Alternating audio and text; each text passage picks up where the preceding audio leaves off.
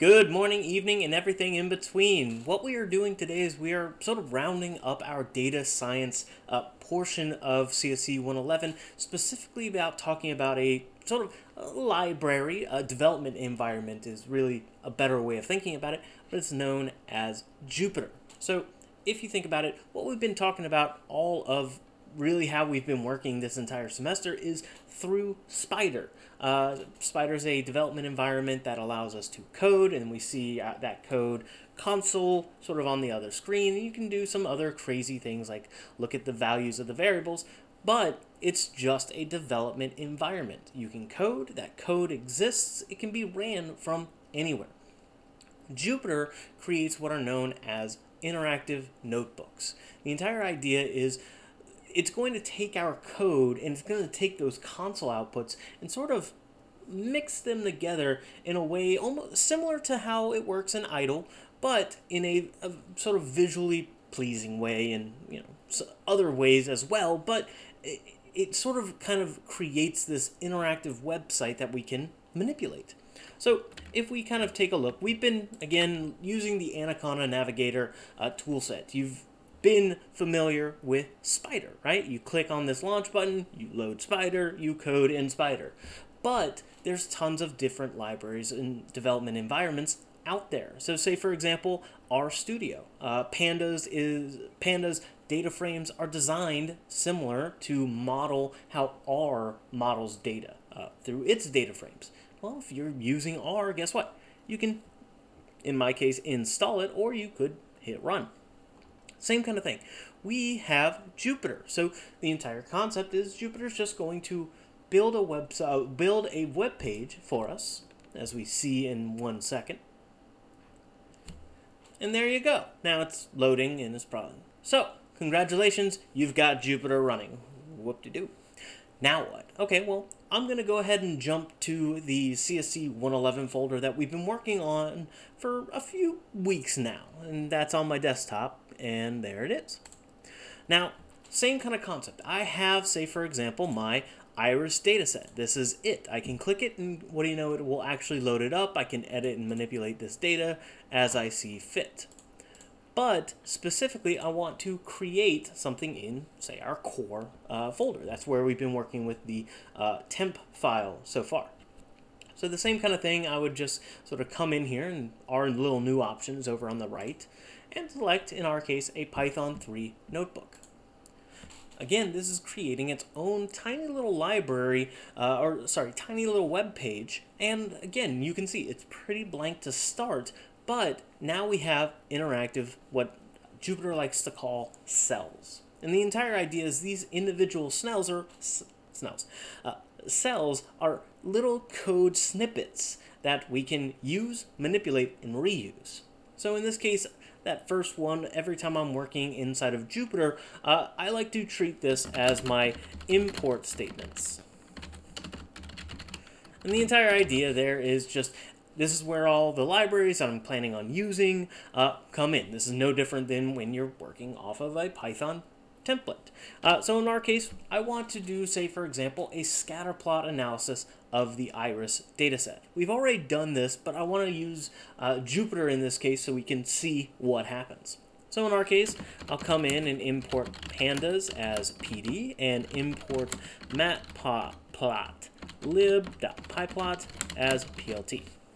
Okay, fancy, I've written 3 lines of code. Well, again, this is a little tiny snippet. And so if I use 2 fingers and I hold Shift Enter, what Jupyter did was it loaded that data into its memory. And so suddenly I have access to the pandas library, the matplotlib library, and I can use them in other snippets. So again, say for example, I want to load that Iris dataset. So I'll just call it Iris, since we're using that, equals pd.read CSV. And again, since we're using sort of a file hierarchy, I need to go up a directory, down into the data directory, down into the data directory, and there's my iris.csv. and there's my iris.csv. Now, I hit that, I run it. Once again, I have that data loaded into a cell. So I'm able to manipulate it as I see fit. So say, for example, I came in and did something like iris, or iris.head. Again, Jupyter is going to create this interactive notebook. So as I'm coding out my work, if I did the .head function, we've seen that in Spider, it's going to little print out over on the console side. I don't really have a console here, so where's it going to appear? It's going to appear in line. So literally, that data has appeared, in this case, sort of a little snippet of it, jumping down. So my cell executed, and wherever that output would go, Jupyter, what it does is outputs it. So in this case, you can see I can double click and hide that, or whatever. But the entire point is now it's loading that data in line. So I'm going to do just one more step, and then we're going to see a way to, say, plot our data using Jupyter. So in this case, the first thing I'm going to do is just specify which features I want to work off of inside of my Jupyter library. And this is actually one of the beautiful things. Just on accident, just force of habit, I already hit Shift-Enter, right? I accidentally Shift-Entered, and so that line of code is executed. Oh, well, I guess that's it. No, so what I can do is I can actually go into these cells, as you can see my cursor's blinking here, and I can go in and continue to manipulate them even though I've already executed that part. So in this case, I can come in and create the y-axis. Now, what's going to happen when I hit Shift-Enter? It's going to take whatever that snippet of code is and rerun it. So effectively, those two lines, it was just one line. It was just x-axis getting created. Now, x-axis is once again created or updated, and y-axis now exists. Pretty nice. So the last little bit is, once again, I want to sort of create some scatter plot diagrams of, say, the sepal length and the petal width. Okay, well, in that case, we're just doing a lot of the similar approaches that we've seen with pandas in the past. So in my case, I'm going to just go ahead and take my iris dataset and group by its species. So again, and I'll hold off on it. So again, that's just going to extract out where there are the same values. So all of my setosas are going to be in one group, all of my versicolors in one group, and my virginicas in one group. Then I can use something like a for loop. So in our case, for name, comma, data in species. Remember, name is going to be effectively what was the sort of thing that was unique or was common amongst all of the elements in a particular group. So all of them were setosas, and then all of them were virginicas and versicolors. That's what name's going to be. Data is literally going to be a small micro data frame of that data. So in our case, that's what I want to plot. So in our case, plt.scatter. Let's see, we're going to go with data at the x-axis across data at the y-axis. Now the last little thing I'm going to add in here is name equals, or sorry, label equals name.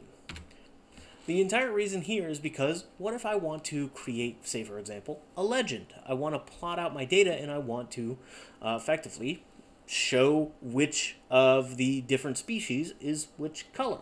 Since I'm using a for loop, one of the things that pandas is going to be doing in the background, or matplotlib is going to be doing in the background, is it's going to be assigning it a different color. So in our case, as I hit Shift-Enter, you can see to start, oh, look at that. It's going to plot that data in line with the rest of my code. Now, like I said, I wanted to have a legend. I accidentally clicked the Shift-Enter too soon. Well, in that case, I can just come back up here, plt.legend, and as you can guess it, just like when I did my .head, I could manipulate that, and just to show that off again, I can manipulate this. It will change what the output is for a particular cell. The same thing is going to happen here. When I hit Shift-Enter, you can already probably guess what's going to happen. This time, it's going to have a nice little legend as well. And so all we're really doing is sort of creating these interactive pages. I keep using that term, but it's really effectively just letting us code, and then as we want to make print statements or see what our data is doing, it just allows it to happen in flow, sort of in that just kind of linear fashion, that vertical structure that we're working off of. And so that's how you use Jupyter.